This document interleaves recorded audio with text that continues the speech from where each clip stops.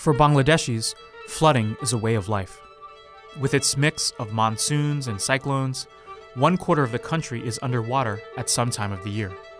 Their lives are very much shaped by these forces. And when you travel to the southwest of Bangladesh, you see one way that they've tried to deal with that, which is polders that are designed to hold back the water. But what they're learning is that trying to hold back the water comes with a price.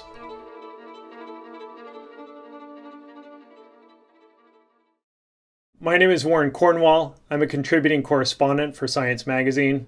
This reporting was supported partly by funding from the Pulitzer Center on Crisis Reporting.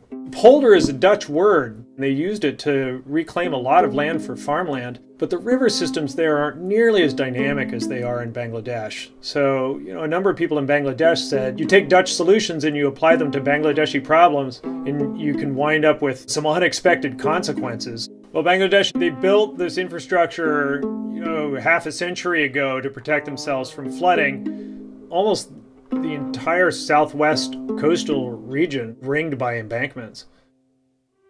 Polder is a really big island. Polder 32, for example, is about 80 square kilometers, and more than 30,000 people live there. Because polders impede the natural movement of water and sediment, the rivers are filling with silt. Lands inside the polders are being starved of new soil that would otherwise flow in. And now these lands are sinking. That means when a polder is flooded, the areas inside the walls turn into bathtubs. That's what happened to Polder 32 in 2009. A wave of water originating from cyclone Aila combined with strong currents burst through the polder. It was one of several polders damaged during the cyclone, which is blamed for 150 deaths and $270 million in damages in Bangladesh. Studying the aftermath, researchers found that land just outside Polder 32 was 10 centimeters above the typical high tide, which suggests that the land would only be swamped by the highest tides. And inside the polder, researchers found the influx of water brought silt, more than 1/3 of a meter on average. So a team of researchers concluded that rather than relying on taller walls, they should think about introducing controlled flooding to raise the land. This approach is not without precedent in Bangladesh. A region 30 kilometers inland tried to harness natural forces and use controlled flooding starting in the 1990s. Inland polders are designed to protect against flooding by seawater, driven far up river channels during high tide. But these rivers, with smaller, slower currents, started clogging with silt when they were trapped between polders. Farms and towns inside some of the polders have become waterlogged, stewing in stagnant water for months. Desperate farmers finally decided to cut gaps in the walls to let the water in.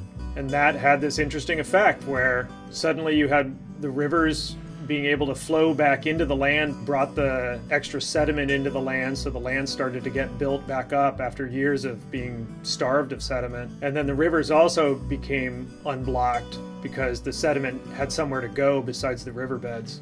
This initial success led the government to develop a controlled flooding program for inland polders a decade ago. The latest program is on the Goddard River. There, workers dug a canal connecting the river to a wetland called a Beel inside the polder.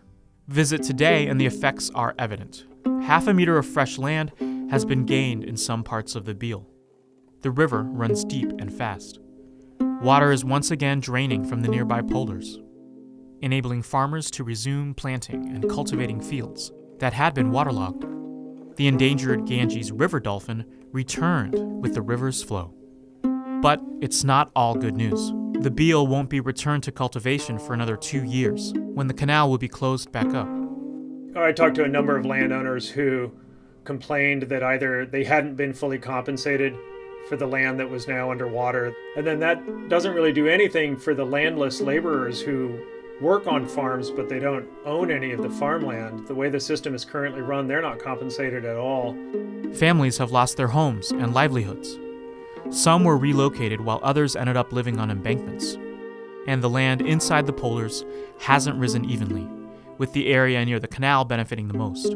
Engineers still have a ways to go to decipher sediment dynamics and consider how best to direct flooding. The greatest challenge is convincing the people that controlled flooding will eventually pay off. Researchers found that government agencies were disconnected from locals, spawning distrust and anger that has derailed the expansion of controlled flooding measures. Meanwhile, sea level is projected to rise 0.4 to 1.5 meters on the coast by 2100, putting Bangladesh at even greater risk in the future. Back downstream, in places like Polder 32, there are currently no plans to implement controlled flooding. Instead, they're rebuilding the walls. This is basically like hitting the refresh button, rebuilding these polders to withstand what's expected in 2050. As long as the polder walls keep the storm surges at bay, in some sense, these folks are okay, right? But it's when something breaks that you appreciate how vulnerable they are and how the polders have actually made them more vulnerable.